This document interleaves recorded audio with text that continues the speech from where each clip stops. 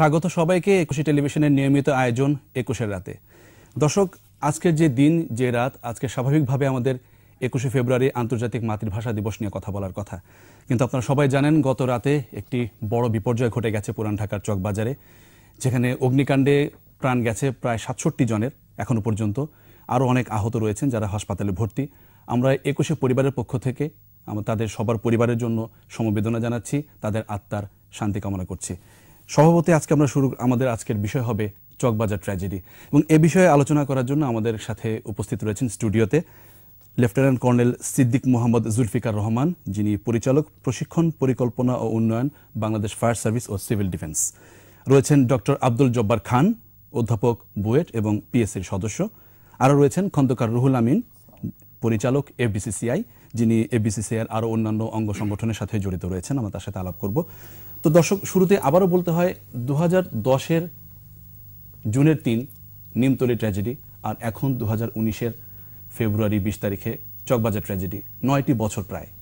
আমরা কি তাহলে ইতিহাস থেকে শিক্ষা নেইনি? আমরা কি তাহলে একটুও বদলাইনি? এই প্রশ্নগুলির আমরা উত্তর খুঁজব আমাদের আলোচকদের সাথে। শুরু করব জনাব Zulfikar Rahman, lieutenant colonel Zulfikar Rahman sir, আপনাকে দিয়ে আপনার মূল্যায়ন এই বিষয়ে। আমরা যদি গতকালকের ঘটনাটার দিকে একটু ফিরে তাকাই, তাহলে আমরা দেখতে পাই যে এই ঘটনাটা ঘটেছে রাত আনুমানিক 10টা 20-এর দিকে। অসমর্থিত সূত্র এখনও যেহেতু প্রমাণিত হয় নাই বা তদন্ত কমিটি আমাদের রিপোর্ট দেয় নাই, যে এখানে বিভিন্নভাবে খবরগুলো এসছে আগুনের সূত্রপাতটা নিয়ে, যে এখানে কেউ বলছে যে একটা বিস্ফোরণ হয়েছে গ্যাস সিলিন্ডারে, কেউ বলছে ট্রান্সফরমার বিস্ফোরণ হয়েছে, কেউ বলছে হোটেলের গ্যাস সিলিন্ডার বিস্ফোরণ হয়েছে। যে আগুনের সূত্রপাত যেভাবেই হোক না কেন, আগুনের দুর্ঘটনা ঘটতেই পারে। কিন্তু আমরা যদি দেখি যে এই আগুনের যে উপকরণগুলো, ছড়িয়ে পড়ার যে উপকরণগুলো, এগুলো যদি ওখানে না থাকতো তাহলে কিন্তু আগুনটা এভাবে ছড়াইতে পারতো না। আমাদের রেসিডেন্সিয়াল এরিয়াতে যে ওয়্যার হাউস এবং এই ধরনের দাহ্য পদার্থ একই জায়গায় রাখা হয়েছে, সে কারণেই কিন্তু এই ব্যাপকতা সৃষ্টি হয়েছে। তো আমাদের এই উদ্যোগটা যদি থাকতো আগেই, একই জায়গায় একই শেডের নিচে আমরা বসবাস করছি এবং সেই সাথে আমাদের এই দাহ্য পদার্থগুলোকে আমরা সংরক্ষণ করছি এবং বিপুল আকারে, এটা যদি আমরা সেগ্রিগেট করতে পারতাম তাহলে এই ক্ষয়ক্ষতির পরিমাণ কখনোই এরকম হতো না। তো আমরা নিমতলীতে আমরা দেখেছি এরকম ঘটনা আগেও ঘটেছে। আমরা এটা নিয়ে অনেক অ্যাওয়ারনেস তৈরি করেছি, অনেক জায়গায় আমরা এগুলোকে কথা বলেছি। হয়তো আমাদের সমন্বিত উদ্যোগের সুযোগ হয়নি বিধায় এ ধরনের দ্বিতীয় টাইম এই ঘটনাটা পুনরাবৃত্তি ঘটল। তো আমাদের এখন উচিত হবে যে যত তাড়াতাড়ি সম্ভব আমাদের এই জায়গা থেকে সরে আসা। তো আমরা দুনিয়ার অন্যান্য শহরেও যদি দেখি যে হয়তোবা আমাদের সরু রাস্তা, সেখানে যাওয়ার সুযোগ কম, বড় গাড়ি নেওয়ার সুযোগ কম, সেগুলো থাকতেই পারে। কিন্তু এটা যদি পিওরলি রেসিডেন্সিয়াল এরিয়া হতো, আগুনের উপকরণগুলো যদি না থাকতো, তাহলে অবশ্যই এই ব্যাপকতা তৈরি হতো না। এখানে কি তাহলে বড় বিষয় হচ্ছে যে আগুনের উপকরণ যদি আমরা সংরক্ষণ করে রাখি আমাদের এখানে, আমাদের বাসগৃহে, তার নিচে, এটা একটা বড় বিষয়। যে আগুনের সূত্রপাত বা উৎস যেটাই হোক না কেন, এটা ছড়িয়ে যাওয়ার যে ব্যাপকতা, সেটা আসলে নির্ভর করে সেই সংরক্ষিত যে দ্রব্যগুলো আমরা রাখছি। আমরা চাই না যে ব্যবসা বন্ধ হোক। তার মানে এই না যে আমার বাড়ির ভিতরেই আমার ওয়্যারহাউস থাকতে হবে। আমরা এই ব্যবসাকে চালাইতে পারি, কারণ আমাদের দেশ এগিয়ে যাচ্ছে। ব্যবসা তার একটা উপকরণ, ব্যবসা তো থাকতেই হবে। নতুন নতুন জিনিস আসবে, নতুন কেমিক্যাল আসবে, নতুন নতুন অনেক ধরনের জিনিস আসবে। বাংলাদেশে প্রচুর কেমিক্যাল এখন আসছে, কারণ আমরা যেহেতু ডেভেলপ করছি, এগুলো আসতেই হবে। কিন্তু তাই বলে এগুলোকে আমার বাসাতেই সংরক্ষণ করার কোনো সুযোগ নেই। আমরা ডেভেলপ কান্ট্রিতে পদার্পণের জাস্ট জায়গায় চলে এসেছি। তো সেই জায়গাতে এগুলোকে, আমাদের রেসিডেন্সগুলোকে সেই ডেভেলপ কান্ট্রির মতো করে ডেভেলপ করতে হবে। আমরা এই জায়গাগুলোকে আমরা তাদের যদি ওয়্যার হাউস না রেখে বিজনেস প্রতিষ্ঠান হিসেবে থাকতে পারে, তাদের বাইং হাউস থাকতে পারে, তাদের অফিস থাকতে পারে, বাট ওয়্যার হাউস থাকতে হবে somewhere in a secure place. আমরা কিন্তু পারবো, অবশ্যই পারবো। বাংলাদেশ সরকার বর্তমানে উদ্যোগ নিয়েছেন। কিন্তু আমরা দেখি যদি চামড়া শিল্পের দিকে তাকাই, যদি যে চামড়া শিল্প কিন্তু সরকার উদ্যোগ নিয়েছেন এবং করে দেখিয়েছেন যে ইট ইজ পসিবল। এখন কিন্তু আমাদের আর সেই ট্যানারির যে অস্বাস্থ্যকর পরিবেশ, সেটা কিন্তু ঢাকা শহরে আর নাই। তো এইভাবে যদি আমরা ইমিডিয়েটলি যদি কোনো ব্যবস্থা গ্রহণ করতে পারি, তাহলে পুরন ঢাকাও একটা সুন্দর রেসিডেন্স হিসেবে তৈরি হবে এবং আমরাও অনেক সেফ থাকতে পারবো। যেটা আপনি বলছেন যে চামড়া শিল্পের বিষয়টি বললেন, অনেক বছর ধরে চামড়া শিল্পটা এখানে ছিল এবং এটা যে সরানো হয়েছে নিঃসন্দেহে এটি একটি বড় উদ্যোগ, অনেক বড় প্রাপ্তি আমাদের। এরকম আরো যদি এই বিষয়টাকে আমরা উদাহরণ হিসেবে নেই, একটা সুন্দর একটা জায়গায়, সুইটেবল একটা জায়গায় এই ওয়্যার হাউসগুলোকে যদি তৈরি করতে পারি এবং প্রোটেক্টেড ওয়েতে, তাহলে অবশ্যই এই ব্যবসাগুলো আরো ইনহ্যান্সড ওয়েতে হতে পারে। আমাদের পুরান ঢাকায় যে ওয়্যার হাউসগুলো তৈরি করা আছে এগুলো সরাই না হলো এই জায়গাগুলোই কিন্তু তাদের অফিস বা বাইং হাউস হিসেবে ব্যবহৃত হতে পারে, সেখানে তাদের ব্যবসা চলতে পারে। কিন্তু চামড়া শিল্পকে যেভাবে সরাই নিয়ে আছে একটা সুন্দর জায়গায়, এদেরকেও ওয়্যার হাউসগুলোকেও সেগ্রিগেট করা যেতে পারে সিকিউরিটির মাধ্যমে, সেফটি সিকিউরিটির মাধ্যমে। যে তার অফিস থাকুক, তার গদি থাকুক, কিন্তু যেখানে গুদাম সেখানে শুধু গুদামই থাকে। এটাই বোধহয় আপনার। জি এক্স্যাক্টলি। গুদাম থাকলে যদি গুদামে যদি অ্যাক্সিডেন্ট হয় সেখানে কিন্তু জানের সংমিশ্রণ নাই, সুতরাং সেখানে জানের ক্ষতি হবে না। আর যেখানে শুধু জান আছে সেখানে কিন্তু আগুনের উপকরণ নাই, সুতরাং আগুনের অ্যাক্সিডেন্ট হলেও সেটাকে অবশ্যই সহজেই মিটিগেট করা যাবে। আপনি গতকালকে জাস্ট ওই ঘটনাটা চিন্তা করে দেখেন, যখনই বার্স্ট হলো সেই স্ফুলিঙ্গগুলো যে পড়লো কিন্তু কেমিক্যালের উপরে, এবং এত দ্রুততার সাথে সেগুলো ছড়াই গেল যে এটাকে আর সুযোগ কারো তৈরি হলো না যে এখানে নিয়ন্ত্রণ করতে পারে। মুহূর্তে এখানে যদি 5টা এক্সটিংগুইশারও থাকতো তো এক্সটিংগুইশার কাজ করার কোনো সুযোগ নেই। কিন্তু এটা যদি রেসিডেন্স হতো, আগুনটা হয়তো কারো গায়ের উপর পড়লো অথবা কোনো একটা জায়গায় পড়লো, সঙ্গে সঙ্গে একটা এক্সটিংগুইশার নিয়ে এসে যদি মিটিগেট করতে পারতাম। এটি ট্রেনিং দেওয়া আছে তাদের, বিভিন্ন জায়গায় আমাদের ওয়ার্ডে কিন্তু ভলেন্টিয়ার তৈরি করা আছে, তারাই কিন্তু এটাকে মিটিগেট করতে পারতো। নিউজে এত বড় কিছু হতো না, আমাদের এতগুলো জানের ক্ষতি হতো না। হ্যাঁ, এই ফায়ার সার্ভিসের সেই ব্যাপক পরিকল্পনার অংশ হিসেবে আপনারা অনেক ভলেন্টিয়ার তৈরি করা আছে। প্রত্যেকটা ওয়ার্ডে আমাদের মোর দ্যান 50 ভলেন্টিয়ার্স আছে, যারা ছড়ায় ছিটায় আছে। আপনি যেহেতু পরিচালক প্রশিক্ষণ পরিকল্পনা উন্নয়ন ফায়ার সার্ভিসের, আপনি নিশ্চয়ই তদারকি করেছেন জিনিসটি। বর্তমানে আমাদের মাননীয় প্রধানমন্ত্রীর নির্দেশনা মোতাবেক 62,000 ভলেন্টিয়ার তৈরি করা, এলাকা ভিত্তিক সারা বাংলাদেশে। সেখানে আমরা অলরেডি 42,000 ভলেন্টিয়ার তৈরি করে ফেলেছি। তার অর্থই হলো ওই জায়গাতে কিন্তু দেখেছেন যখন আমাদের নিয়ন্ত্রণ চলছিল বা ফায়ার ফাইট করছিল, এখানে কিন্তু প্রচুর ভলেন্টিয়ার ছিল আমাদের সাথে, they had been working with us. তো ওখানে ওই ওয়ার্ডেরও কিন্তু ওখানে অনেক ভলেন্টিয়ার ছিল। যদি এই আগুনের উপকরণগুলো যদি এতভাবে ব্যাপকভাবে না থাকতো, অল্প আগুন হতো, অবশ্যই সেই ভলেন্টিয়ার অথবা সেই বাড়ির মালিক নিজেও সেটাকে মিটিগেট করতে পারতো। জি। এখন এই জিনিসগুলো আসলে খুব গভীর চিন্তার বিষয় না, সাধারণ চিন্তায় বোঝা যায় যে আমার বাসগৃহে কেন দাহ্য পদার্থ থাকবে। তাহলে নিশ্চয়ই কোথাও একটা সচেতনতা বা আমাদের বোধের একটা ফারাক আছে। এই বিষয়ে আমি কথা বলবো ডক্টর আব্দুল জব্বার খানের সাথে। স্যার, আপনি যদি এই বিষয়ে একটু আলোকপাত করতেন যে আমাদের সচেতনতা। আপনি একেবারে রাইটলি বলেছেন যে 2010-এর নিমতলী ঘটনার পরে 124 জনের প্রাণহানির পরে আজকে 2019 সালে এসে আবারও 67 জনের প্রাণহানি, প্রায় একই ধরনের ঘটনার পুনরাবৃত্তি। উৎস কিন্তু একেবারেই একই ধরনের। মূল কারণটি হচ্ছে যে দায়িত্ব সচেতনতা যে জাগ্রত হওয়া দরকার ছিল, সেই দায়িত্ব সচেতনতা আমাদের মধ্যে জাগ্রত হয়নি। আমাদের যারা সংশ্লিষ্ট কর্তৃপক্ষ আছেন, প্রশাসন, যাদের এগুলো দেখভাল করার কথা, তাদের মধ্যে সেই দায়িত্ব সচেতনতা আসেনি আমি বলবো। এবং যারা ভবন মালিক, ভবনের যারা ব্যবহারকারী, যিনি ভবনটি ভাড়া নিচ্ছেন, তিনিও কিন্তু সেভাবে দেখে ভাড়া নিচ্ছেন না, বা দেখেও হয়তো এটিকে এক ধরনের অবজ্ঞা করছেন, অবহেলা করছেন যে রাসায়নিক পদার্থ থাকতেই পারে ভবনে, এই ধরনের একটা ভাব যে থাকলেও কিছু হবে না। আমাদের কিন্তু পুরো জাতিগত একটা এই অভ্যাসটি কিন্তু আমাদের মধ্যে আছে যে কিছু হবে না, রাস্তা এইভাবে পার হওয়া যায়, রাস্তা এইভাবে পার হলে মরবেই এমন কোনো কথা নেই। কিন্তু যখন ঘটনাটি ঘটে তখন কিন্তু সেটি নিয়ে হইচই শুরু হয়, এবং তখন আমরা সবাই সচেতন হই, অন্তত কিছুদিন কথা বলি, সেটি নিয়ে তদন্ত হবে, কমিটি হবে, সবই হবে। কিন্তু পরবর্তী এই জিনিসগুলো আমাদের মধ্যে যে পার্মানেন্টলি পথিত হওয়া যে বিষয়টি, সেটি কিন্তু হচ্ছে না। সেটি না হওয়ার মূল কারণই হচ্ছে আমরা সচেতন হচ্ছি না। আপনি দেখেন যে আপনার ঘরে, আপনার বাসায় আপনি কেন কোনো দাহ্য কেমিক্যাল পদার্থ রাখবেন?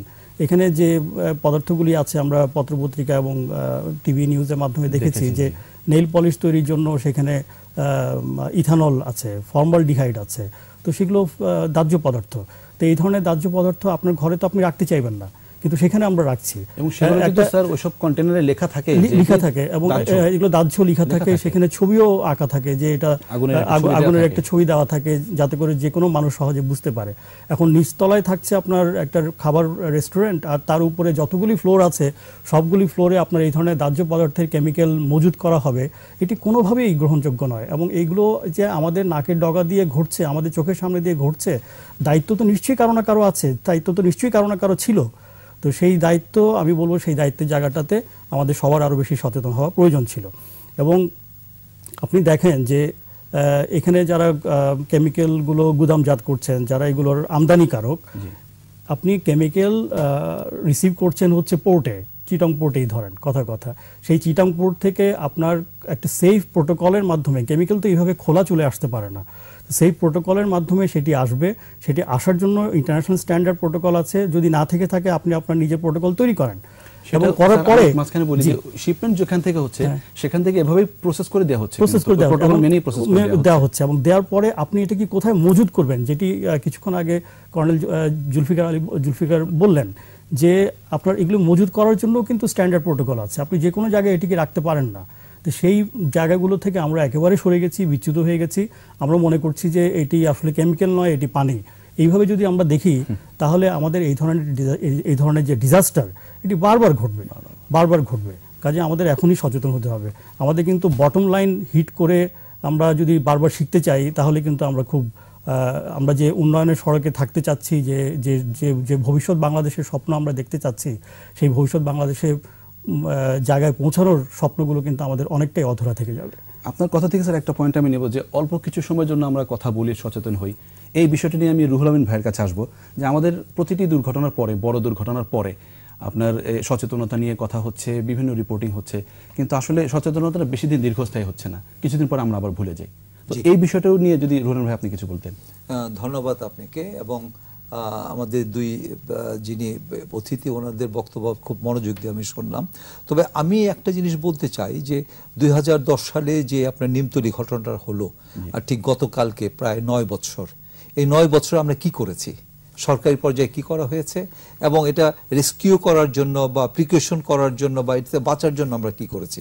যদি ধরা হয় যে তখন বলা হয়েছিল যে কেমিক্যাল ব্যবসায়ীদের তাদেরকে স্থানান্তরিত করা হবে, নদীর ওই পারে দেওয়া হবে, কেরানীগঞ্জে দেওয়া হবে, তাহলে এই 9 বছরে আমরা কতটুকু কি করতে পেরেছি। আমি দেখেছি একনেকে পাস হয়েছে, এখন পর্যন্ত অধিগ্রহণ যা করা হয়েছে তাদেরকে সেভাবে প্রভাবিত কাউকে করা হয়নি। তো এই 9 বছর লেগে গেল শুধু জমি নিতে এবং এখন পর্যন্ত সেখানে কিছুই হয়নি। তো তাহলে আমরা কিভাবে এগোবো। আর আমি যেটা মনে করি যে 2010 সালে যেটা হয়েছিল নিমতলিতে স্পেসিফিক, সেখানে কিন্তু শুধু কেমিক্যাল ছিল, কেমিক্যালের উপরে সেই অ্যাক্সিডেন্টগুলো হয়েছিল। আর গতকালকে যেটা হয়েছে এটা হয়েছে অ্যাকচুয়ালি সিলিন্ডারের মাধ্যমে। এখানে যে গ্যাসের বা এলপি গ্যাস যেটা আছে সেই সিলিন্ডার থেকে নামানো ওঠানোর সময় ঘর্ষণে কিছু একটা হয়ে এফেক্ট হয়েছে, আর ঠিক তাৎক্ষণিকভাবে আপনার যে ইলেকট্রিসিটির যে ট্রান্সফরমার সেটাও বাস্ট হয়ে গেছে। বাস্ট হওয়ার পরিপ্রেক্ষিতে সেই এলপিজি গ্যাস আর ইলেকট্রিক ট্রান্সফরমার এই কারণে বিকট শব্দে এটা আপনার সেখানে অ্যাক্সিডেন্টটা হয়েছে।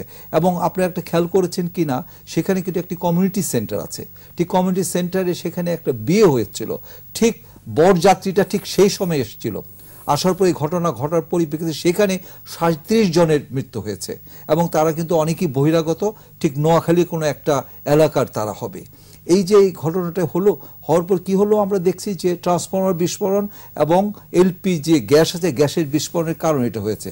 আর ওখানে যে সমস্ত চক বা যে আশেপাশে যেটা ছিল, আমি মনে করি যেটা প্রকৃতপক্ষে কেমিক্যাল যে সেরকম ছিল না, বাট কেমিক্যাল জাতীয় বা যেমন স্প্রে, বডি স্প্রে, এখানে মশার যে মসকিউটো স্প্রে, আর আপনার কিছু আপনার কসমেটিক্স যে সমস্ত আইটেম, যেটা আপনার নেল পালিশ থেকে আরম্ভ করে অনেক কিছু, এটা কিন্তু দাহ্য পদার্থ আমি বলবো, তো সেটাতে বেশি এফেক্ট হয়েছে।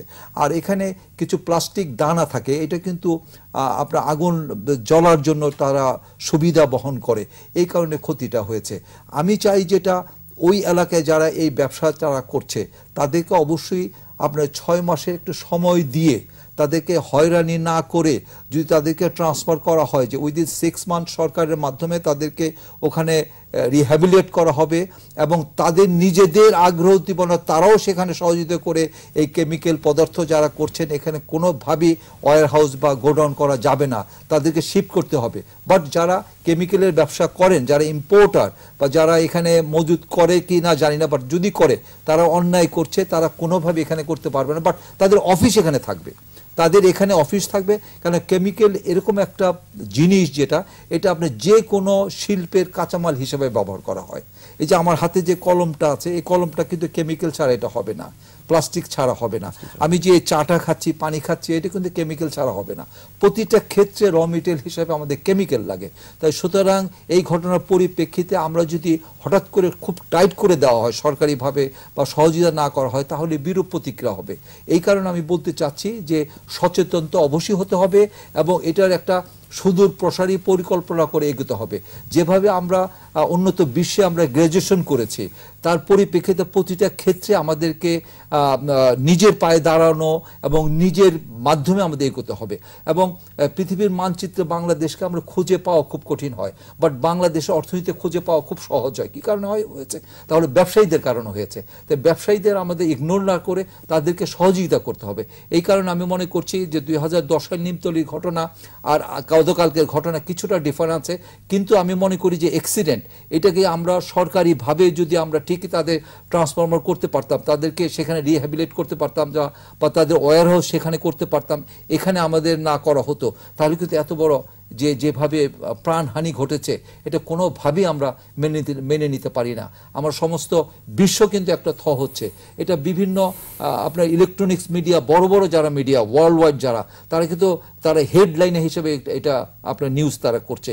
বিবিসি থেকে আরম্ভ করে আল জাজিরা সব জায়গায় এটা প্রচার করা হচ্ছে। তা আমি মনে করি এখনই আমাদের সুযোগ হয়েছে, আমাদের পিছনে তাকানো যাবেই না। যেটা আমরা জমি অধিগ্রহণ করা হয়েছে সরকারিভাবে, ইন্ডাস্ট্রি মিনিস্ট্রি যেটা করেছে উইদিন 6 মান্থ সেখানে অবকাঠামো উন্নয়ন যা যা করণীয় তা করতে হবে। অ্যাট দ্য সেম টাইম যারা এই ব্যবসার সাথে জড়িত তাদের দায়িত্ব নিতে হবে যে হ্যাঁ আমরা 6 মাসের মধ্যে সেখানে আমাদের ওয়্যার হাউস বা আমরা কেমিক্যালে যা কিছু এখানে রাখি না কেন কোনো কিছু এখানে রাখতে পারবো না, সব আমাদের নদীর ওই পারে একটা মানে চতুর্দিকে যে সিকিউরিটি আছে ওয়েল আপনার অবকাঠামো উন্নয়ন যা কিছু করা আছে সেখানে যাবে। কেননা আপনি এই ধরনের গ্যাস যেটা এলপি গ্যাস বা আপনার কেমিক্যাল অ্যাক্সিডেন্ট হবেই, কিন্তু অ্যাক্সিডেন্ট হবে কিন্তু এত আপনার মানুষ ক্ষতি হবে না, প্রাণের ক্ষতি হবে না, জিনিসের ক্ষতি হবে না। এটা অবশ্যই, কারণ চতুর্দিকে সেই ধরনের ফায়ার ব্রিগেড সহ প্রতিটা জিনিস রেস্কিউ করার জন্য সেই সুযোগ থাকবে। তাই আমি বলতে চাচ্ছি যে গতকালকে যেটা ঘটনা হয়েছে এটা আমাদের কিন্তু চোখে আঙ্গুল দিয়ে শিখিয়ে দিয়েছে। এখন আমার মনে হয়েছে যে সেই স্কুলের ছেলে মেয়েরা না নামলে কি আমরা পরিবর্তন হব না? আমাদের পরিবর্তন অবশ্যই হতে হবে। আর সরকার মানে থ্রাস্ট সেক্টর হিসেবে ঘোষণা করে ইমিডিয়েট কালকে থেকে দায়িত্ব নিতে হবে যে ওখানে স্থানান্তর করার জন্য কি অবকাঠামো দরকার সবকিছু করতে হবে।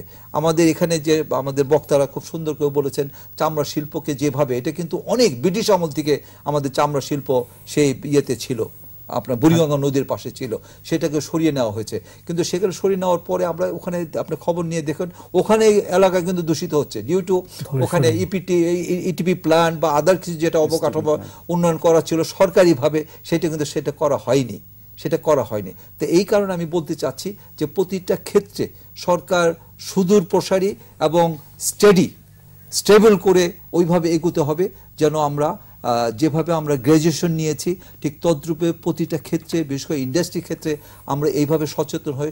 সরকার এবং ব্যবসায়ী তারা একসাথে যৌথভাবে যদি কাজ করা যায় তাহলে আমি মনে হয় ভালো হবে এবং এই ধরনের দুর্ঘটনা আমরা এড়াতে পারবো।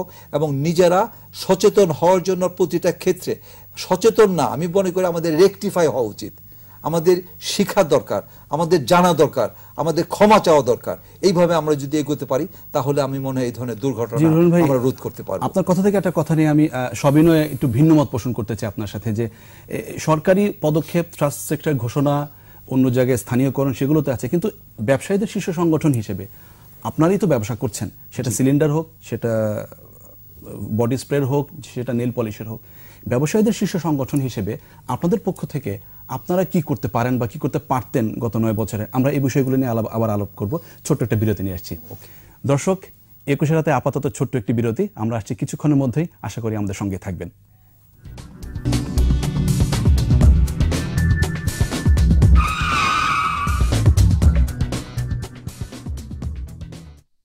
বিরতির পর আবার স্বাগত 21-এর নিয়মিত আয়োজন 21-এর রাতে। দর্শক, কথা বলছিলাম চকবাজার ট্র্যাজেডি নিয়ে, এবং যে কোনো বড় দুর্ঘটনার পরে প্রথম যে বিষয়টি থাকে সেটা হচ্ছে সেটাকে প্রশমন করা, সেটাকে একটা অগ্নিকাণ্ড হলে সেটাকে নেভানো, যে দমকল বাহিনী আছে আমাদের তাদের একটা দায়িত্ব পড়ে সেটা নেভানো, এবং এটি বিরাট একটা কর্মযজ্ঞ। সেই বিষয়ে আমরা কথা বলবো লেফটেন্যান্ট কর্নেল জুলফিকার রহমানের সাথে আবারও, যিনি ফায়ার সার্ভিসের পরিচালক প্রশিক্ষণ পরিকল্পনা উন্নয়ন। জুলফিকার স্যার, কালকে, বিশেষ করে কালকে গত রাতে, যেহেতু এটা পুরান ঢাকা আমরা জানি, এখানে সরু গলি সবকিছু আছে, তো মূলত কি সমস্যাগুলো আপনারা সম্মুখীন হচ্ছেন, বাধাগুলো এটা নেভাতে গিয়ে? আসলে যদি আপনি পুরান ঢাকার চিত্রটা দেখেন, এগুলো বাড়িঘরগুলো যেভাবে গড়ে উঠেছে একদম অপরিকল্পিতভাবে। জি, যেখানে জায়গা সেখানেই একটা কনস্ট্রাকশন করেছে। বাড়িঘরগুলোর ভিতরে একটার সাথে আরেকটা এত গায়ে গায়ে লাগানো যে এক বিল্ডিং থেকে 10টা বিল্ডিংয়ে ঘোরা যাবে, কোনো ধরনের স্পেস নাই সেই জায়গাগুলোতে। রাস্তাগুলো খুবই ন্যারো। তো এই জায়গাগুলোতে আমাদের সবচেয়ে বড় যেটা ইমপ্লিমেন্ট ছিল, সবচেয়ে বড় যে চ্যালেঞ্জ ছিল, সেটা হলো আমাদের ফায়ার ট্রাকগুলোকে বিল্ডিংয়ের কাছে নিয়ে যাওয়া। আমরা নিতে পারি নাই, অনেক দূর থেকে গাড়িগুলো রেখে সেখান থেকে পাইপের জোড়া দিয়ে একদম পানির লাইনটুকু স্পটে নিতে হয়েছে। যেহেতু আমরা ফায়ার ট্রাকগুলো নিতে পারি নাই, তো আমাদের ফায়ার ফাইটাররাও তাদের জীবনের ঝুঁকি নিয়ে বিল্ডিংয়ের সাথে গিয়ে ম্যানুয়াল ল্যাডারগুলো দিয়ে ফায়ার ফাইট করেছে। হ্যাঁ, আমরা দেখেছি বিভিন্ন চ্যানেলে দেখেছি। চিন্তা করে দেখেন যে একটা ফায়ার ফাইটার একটা ল্যাডার বয়ে ওই বিল্ডিংয়ের গায়ে সে ঝুলে আছে। বিল্ডিংটা যেভাবে জ্বলছিল, যদি এটা কলাপস করতো তাহলে আমার ফায়ার ফাইটারের কী অবস্থাটা হতো? সে কিন্তু ভিকটিম হতো। যদি এখানে আমরা গাড়িগুলো নিতে পারতাম, আমাদের জায়গা রাস্তা যদি ন্যারো না হতো, তাহলে আমার স্বয়ংক্রিয় ল্যাডারের উপর থেকে কিন্তু দূরে থেকে আমরা আমাদের সেফটিতে রেখে আমরা কিন্তু ফায়ার ফাইট করতে পারতাম। এটা একটা। তো রাস্তার কারণটা একটা ইম্পেডিমেন্ট। দ্বিতীয় হলো যে সোর্স অফ ওয়াটার। আমাদের এইটা কিন্তু একটা বিরাট চ্যালেঞ্জ। আমাদের ফায়ার ট্রাকে যে পানিটা নেওয়ার ক্যাপাসিটি আছে, এটা একসময় শেষ হয়ে যায়। তো এটা যদি ওই জায়গাতে মানে যদি ইনবিল্ট যদি ওয়াটার সোর্স না থাকে, উৎস যদি না থাকে, তাহলে ফায়ার ফাইট করতে কিন্তু খুব কষ্ট হয়ে যায়। আমরা সবসময় একটা অ্যাংজাইটির মধ্যে ছিলাম যে কখন পানি শেষ হয়ে যাচ্ছে, কারণ গাড়িগুলো চক্রাকারে সেগুলো রিফিল করে আমাদেরকে কিন্তু সামনে নিতে হয়েছে। তো আমাদের যদি এই জায়গাগুলো প্রত্যেকটা স্পটে যদি এখন আমাদের চিন্তা করতে হবে যে অ্যাকোমোডেশন অনুসারে, রেসিডেন্সিয়াল এরিয়া অনুসারে বিভিন্ন জায়গায় আমাদের কিন্তু সরকারিভাবে কমিউনিটি বেসড ওয়াটার সোর্স তৈরি করতে হবে, রিজার্ভার তৈরি করতে হবে, যে জায়গাগুলো ফায়ার ফাইটিংয়ের জন্য বরাদ্দ থাকবে এবং সেই পানিগুলোকে কখনো ইউজ করা যাবে না, সবসময় একটা রিজার্ভ হিসেবে থাকবে। সেটা সুপরিকল্পনার অংশ একটা। আমরা যে মানে উন্নত বিশ্বের দিকে আগাচ্ছি, সেই জায়গায় যেতে গেলে এই জিনিসগুলো ম্যান্ডেটরি আমাদের। আপনারা যদি দেখেন ফার্স্ট ওয়ার্ল্ড কান্ট্রিগুলোতে প্রত্যেকটা বিল্ডিংয়ের পাশ দিয়ে প্রত্যেকটা স্থাপনায় ফায়ার হাইড্রেন্ট একটা ব্যবস্থাপনা থাকে, যেখানে পানি ইনবিল্ড দেওয়া থাকে। এখানে ফায়ার ফাইটাররা সেখানে গেলে কোনো ধরনের দুর্ঘটনা ঘটলে সেখান থেকে পানি নিয়ে সেখানে ফাইট করে। আমাদের অনেক সময় সেখানে আমাদের ফায়ার ট্রাকও নিতে হয় না।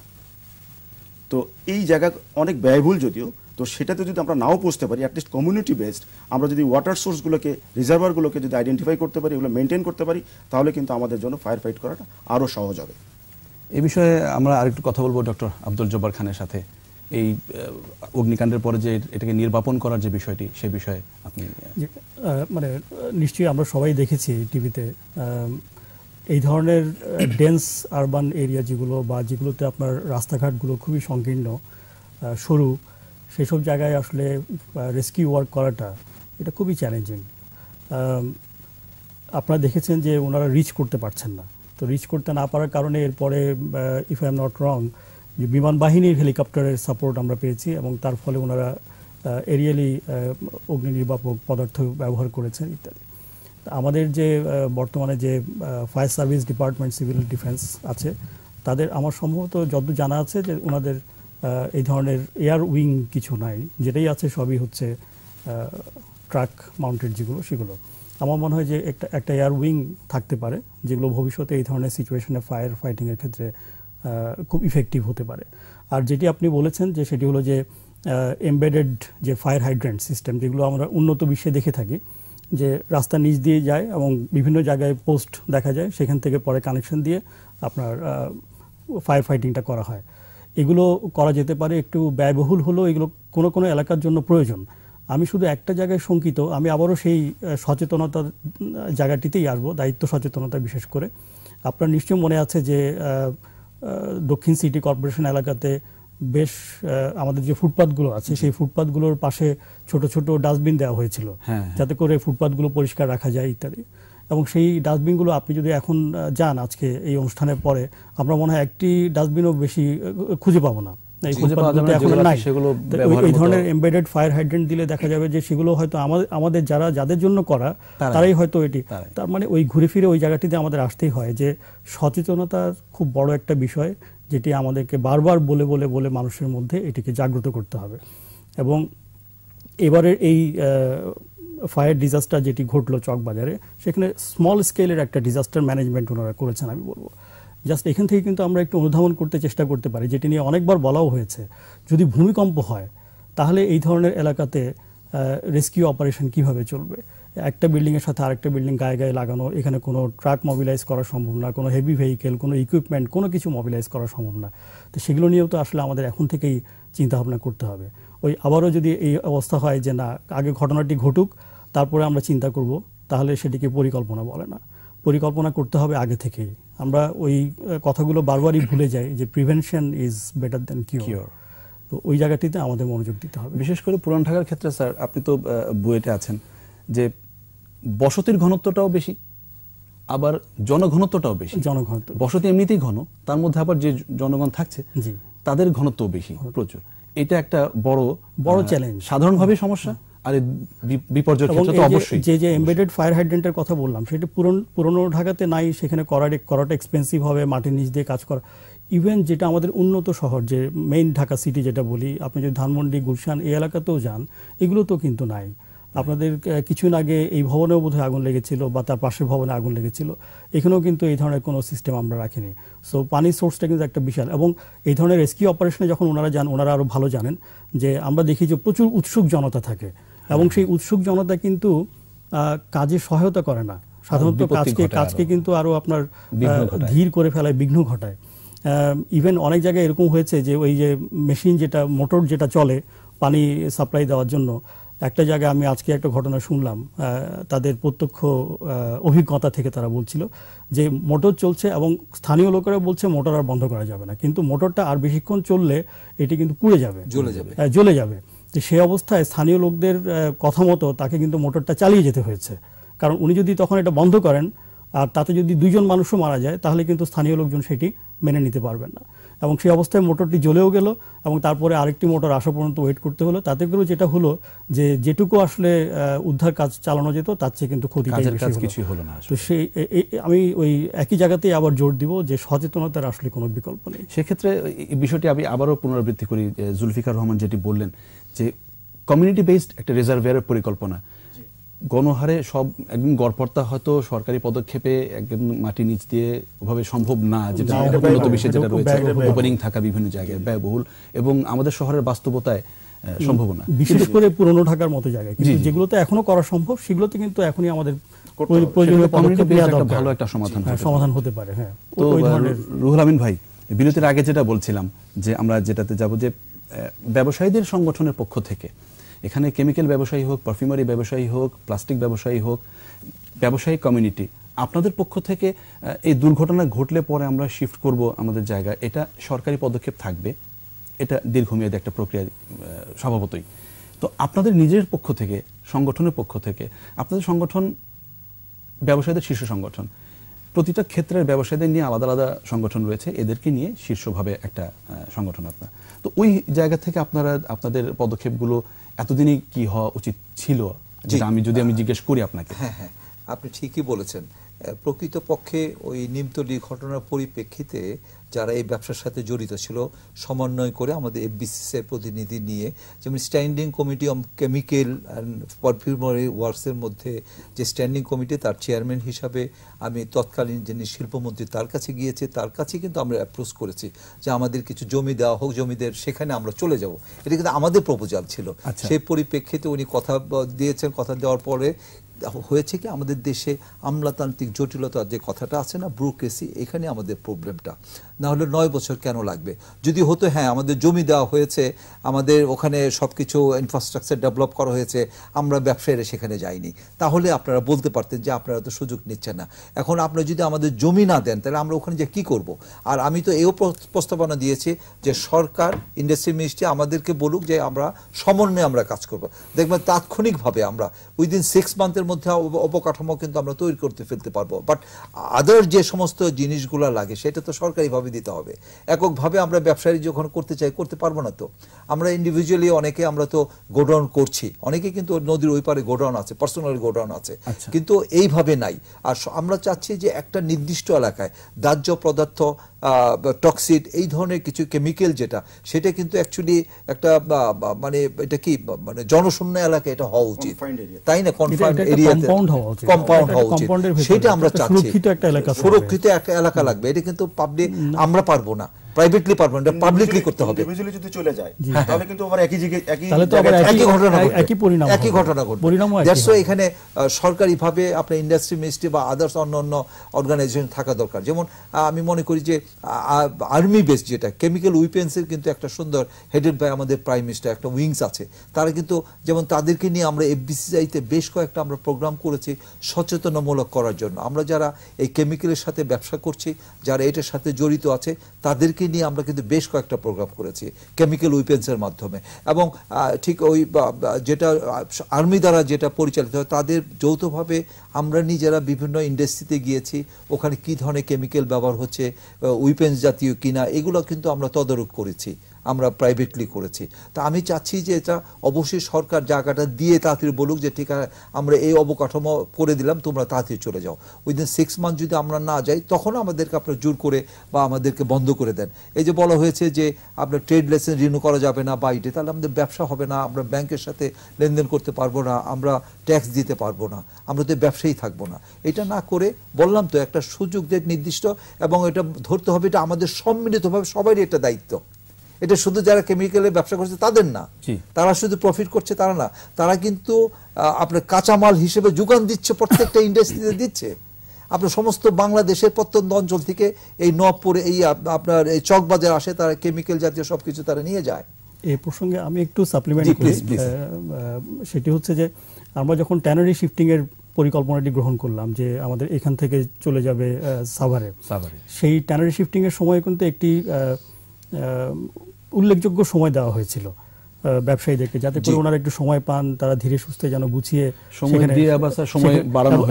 সময় দিয়ে কিন্তু সময় বাড়ানো হয়েছে, 2 দফা 3 দফা এবং অনেক দফায় কিন্তু আলোচনা হয়েছে।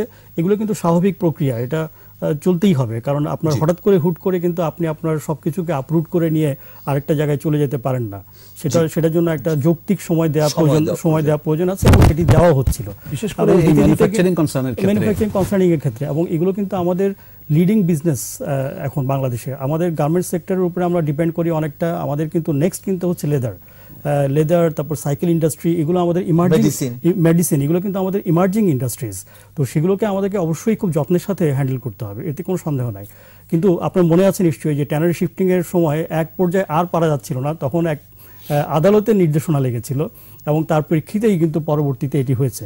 তো আমরা চাই না যে সব ক্ষেত্রে এইভাবে আদালতের নির্দেশনা প্রয়োজন হোক বা ইত্যাদি। আমাদের মধ্যে যদি সেই পরিমাণ সচেতনতা আসে, বোধ জাগে, তাহলে সেখান থেকেই কিন্তু আমরা সুন্দর সমাধানগুলোর দিকে এগিয়ে যেতে পারি। এবং যেটি ভাই বলছেন, যথার্থই বলেছেন বিসিসিআর একজন প্রতিনিধি হিসেবে, যে তাহলে কিন্তু 6 মাস সময় পেলে হয়তো আপনারাই সেখান থেকে সরে যেতে পারেন। এবং আপনারা যেটি বলেছেন যে আপনারা প্রোঅ্যাক্টিভ হয়ে আপনারাই প্রস্তাবনা দিয়েছেন যে আমরা সরে যেতে চাই, তাহলে এর চেয়ে ভালো কিন্তু আর কিছু হতে পারে না। আমার মনে হয় যে আমরা সেভাবে যদি এগোতে পারি, এবং it must be in a compound, যেখানে এটা একটা এনক্লোজার সেপারেট একটা এনক্লোজার হিসেবে যদি ডিফাইন না করা হয়, তাহলে পরিণাম কিন্তু একই হবে।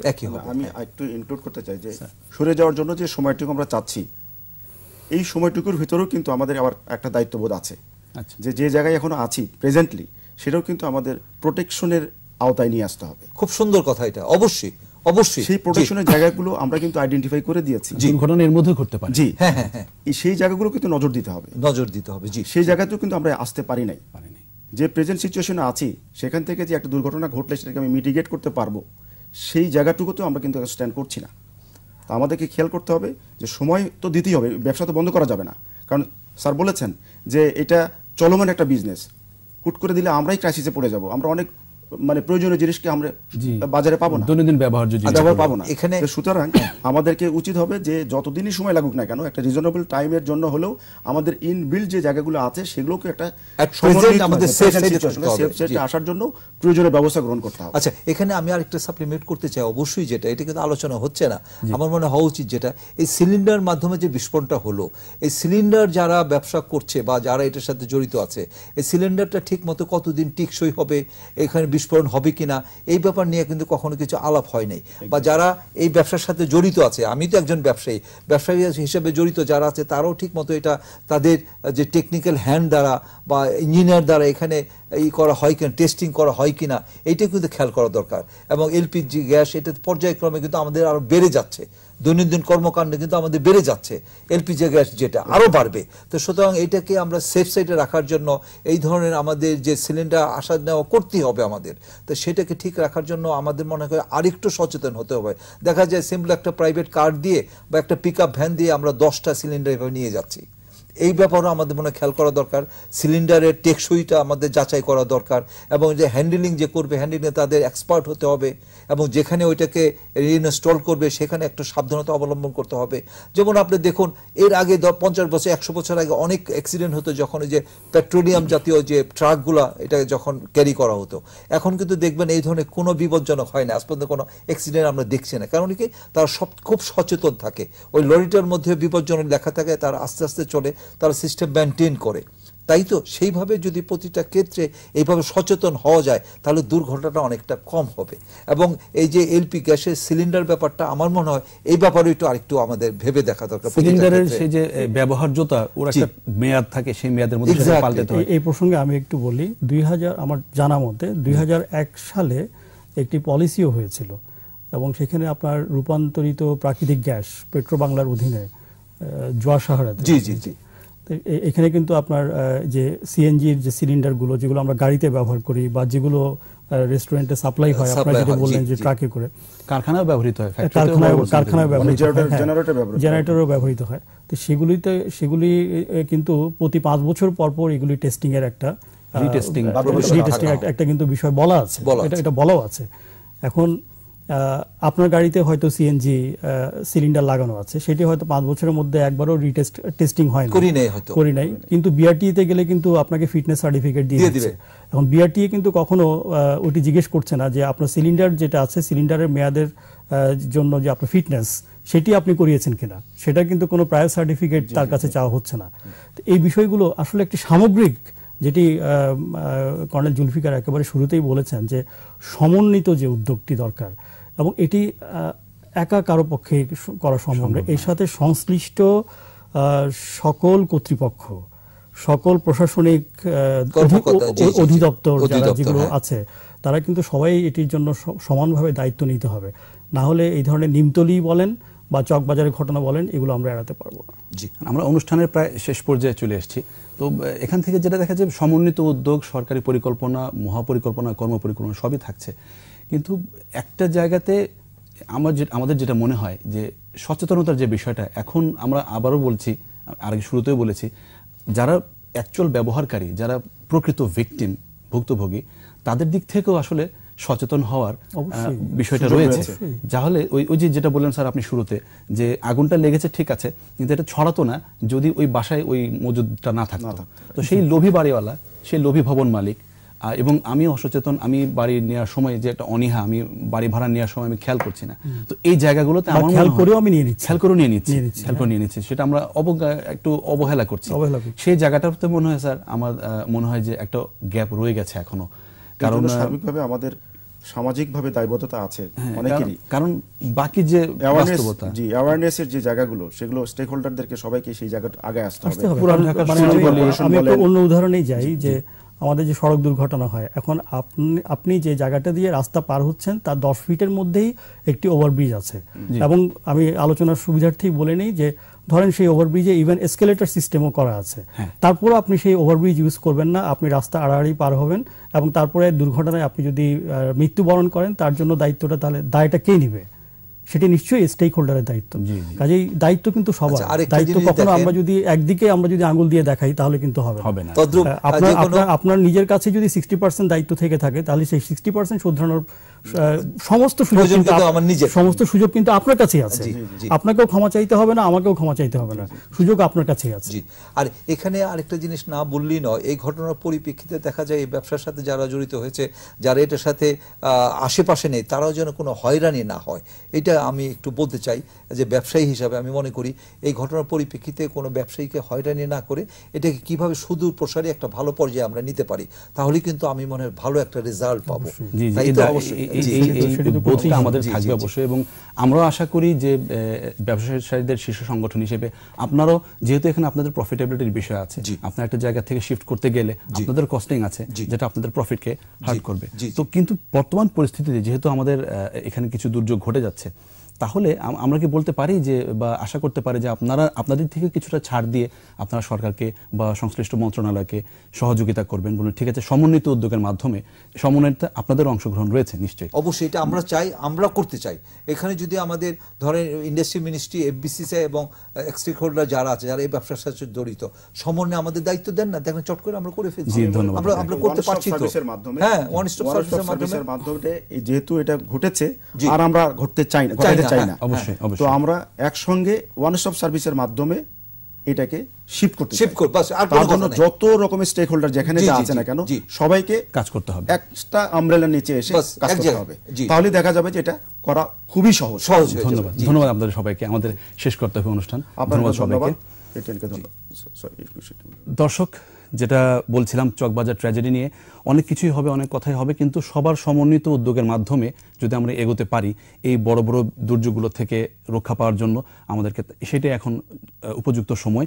এবং আমরা আশা করি এরকম দুর্ঘটনা আর ঘটবে না। এটি অনাকাঙ্ক্ষিত, অনভিপ্রেত এবং অপ্রত্যাশিত, অকল্পনীয় একটি দুর্যোগ ছিল।